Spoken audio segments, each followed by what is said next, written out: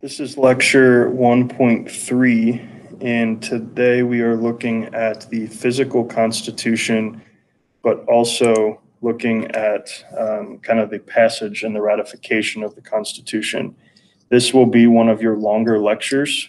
In fact, I think this will probably be the longest lecture that I do. So I would encourage you to stop and pause and take some time with this one because there's a lot of information. I would normally do this in a 45-minute period, and I'm going to kind of work on this with the intent of you to stop and pause and make sure that you're paying attention to it. So like I said, it is a little bit longer, but there's a lot of information that needs to be covered here. First, looking at the different articles, this is something that you need to be familiar with. The three articles at the very beginning of the Constitution, when they were creating this document, Article 1 outlines the legislative branch, and that is significant simply because it shows that the legislative branch is the most important to the founding fathers, but also the legislative branch is the one that outlines the participation and the representation of the citizens. So it is the first one, Article 1, and that is something to definitely pay attention to, and it goes through all of the qualifications and all of the powers of the legislative branch. It would be a good idea for you to start to look at the different powers of the legislative branch, but we will be spending much more time on that in a few weeks when we start Unit 2. Article 2 looks at the presidency, and it outlines the presidency. It's a pretty short article in the fact that the founding fathers wanted to loosely define what the president could do because they were afraid of giving it too much power, giving him or her eventually the too much power. And so the presidency is very loosely defined. And what that has actually led to, as we will see when we get into Unit 2, is increasing power to the president. But Article 2 outlines the qualifications for the president and the vice president and also outlines some specific powers that the president can have. Article 3 talks about the judicial branch. It establishes the federal court system.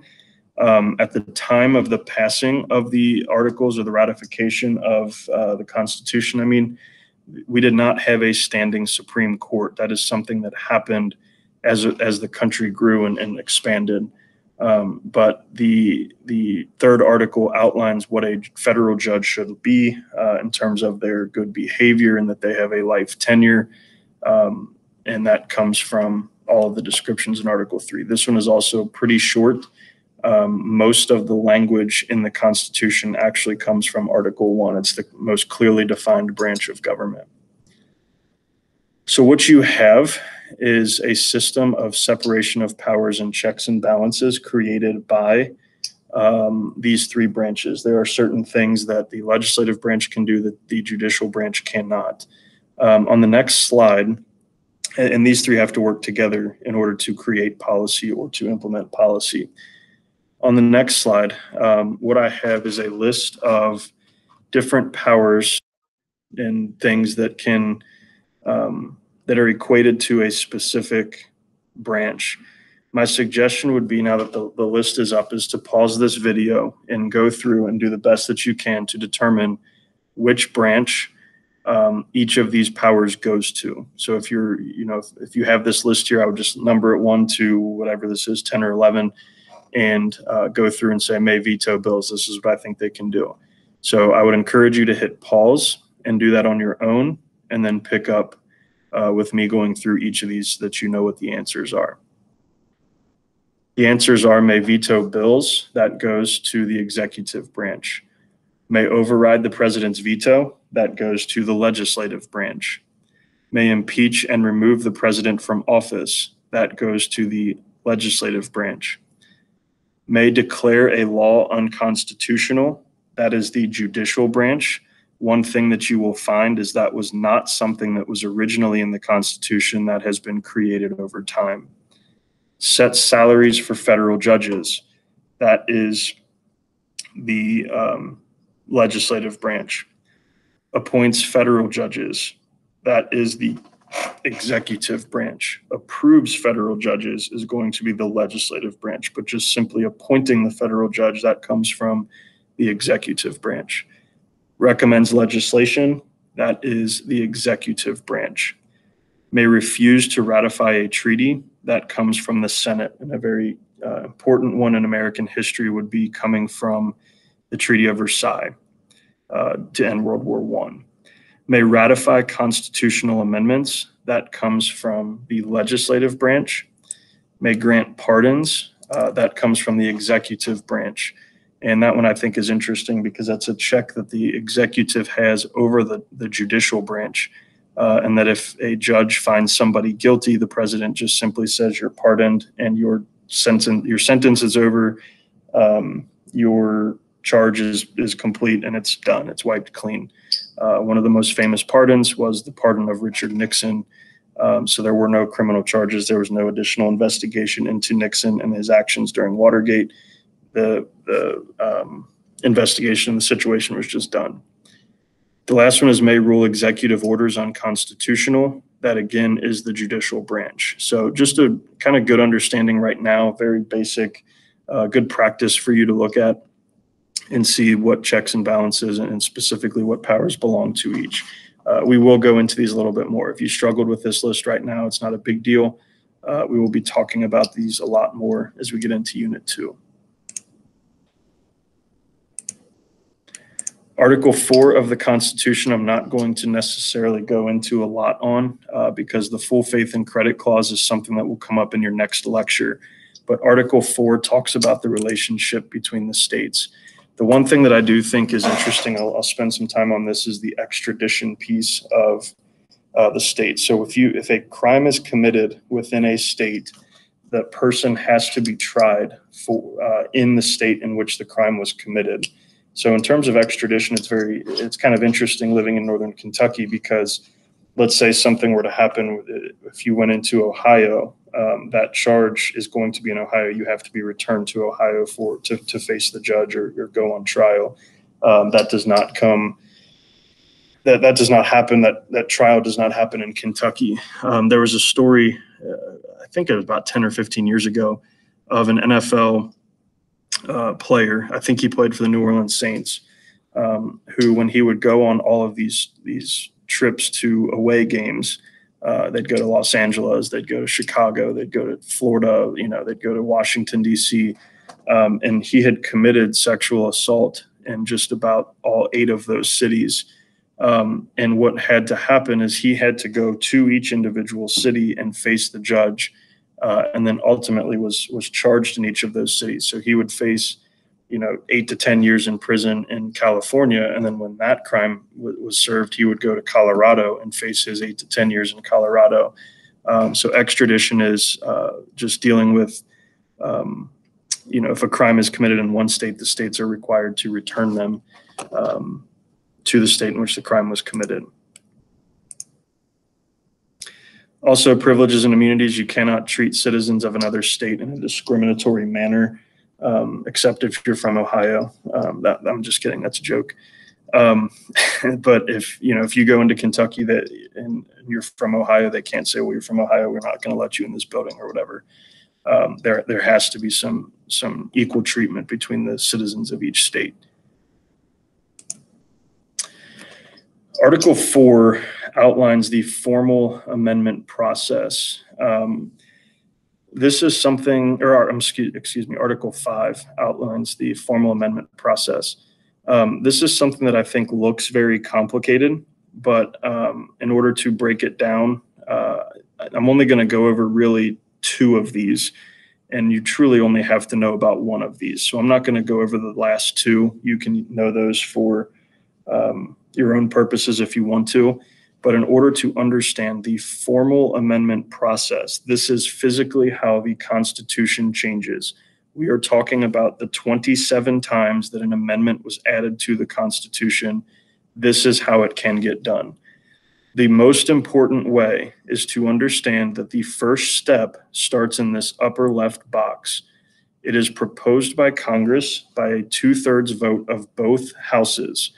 I always get the question, do we have to know that it's 2/3 vote?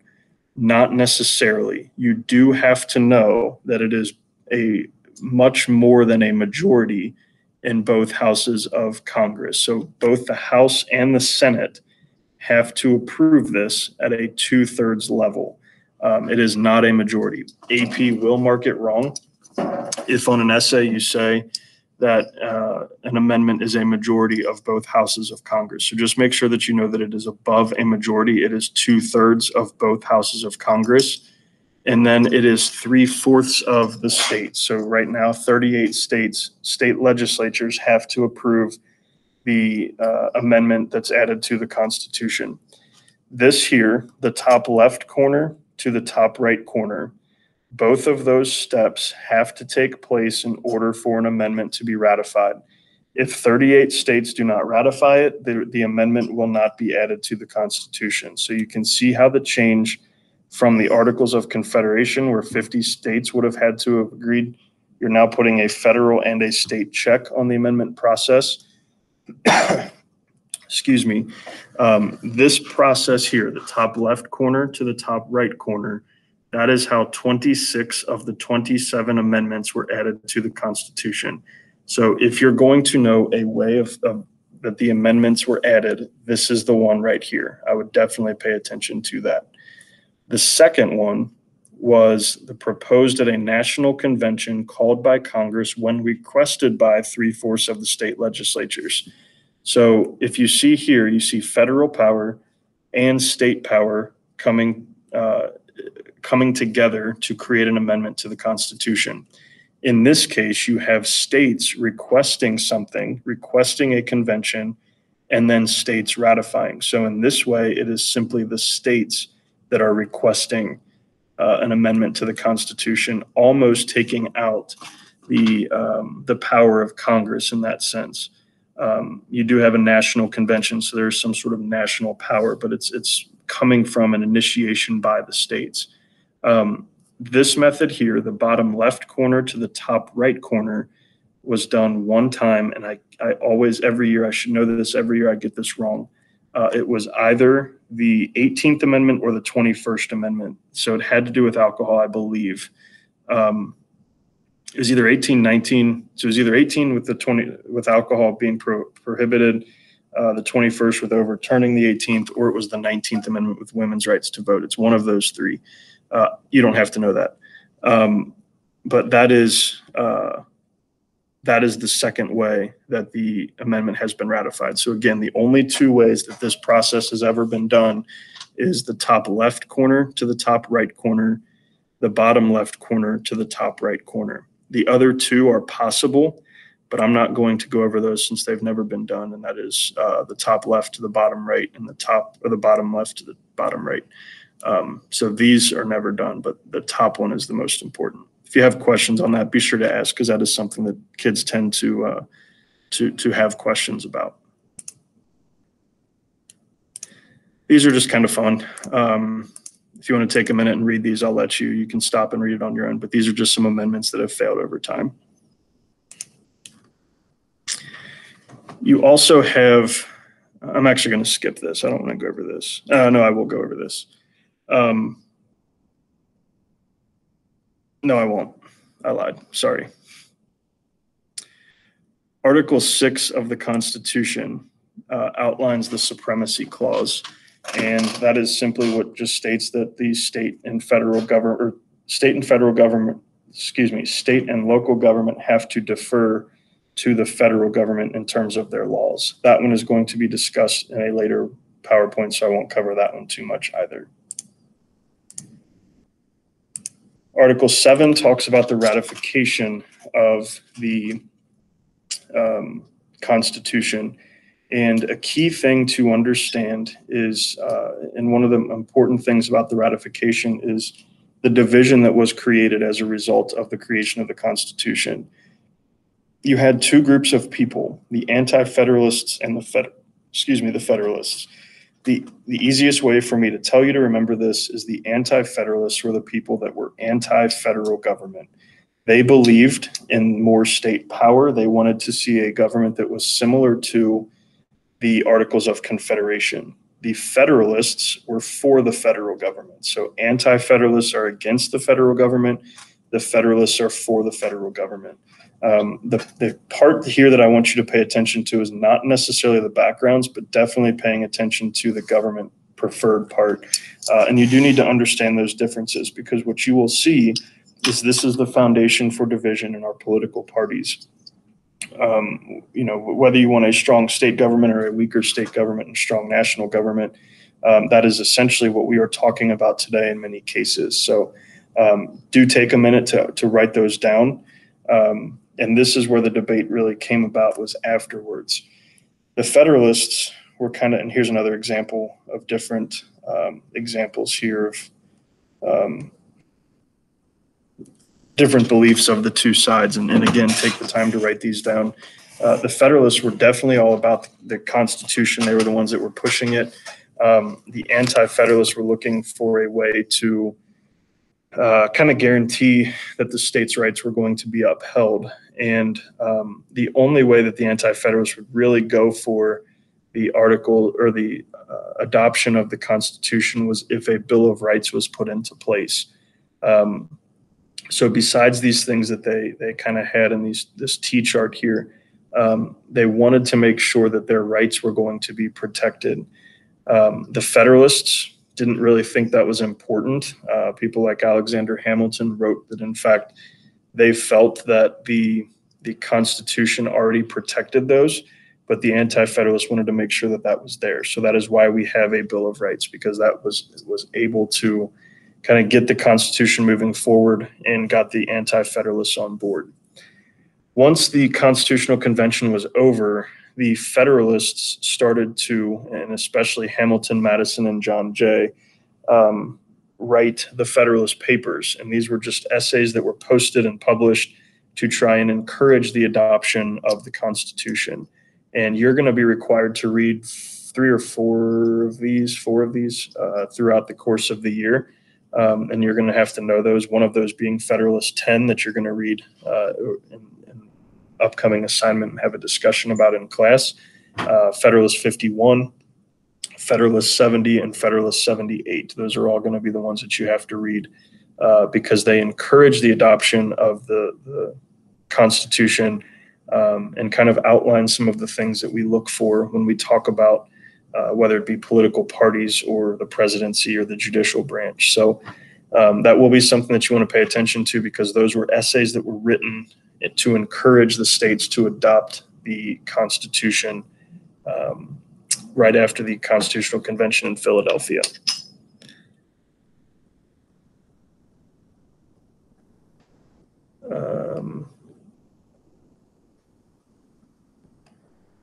And if you want to, you can write these down on your own.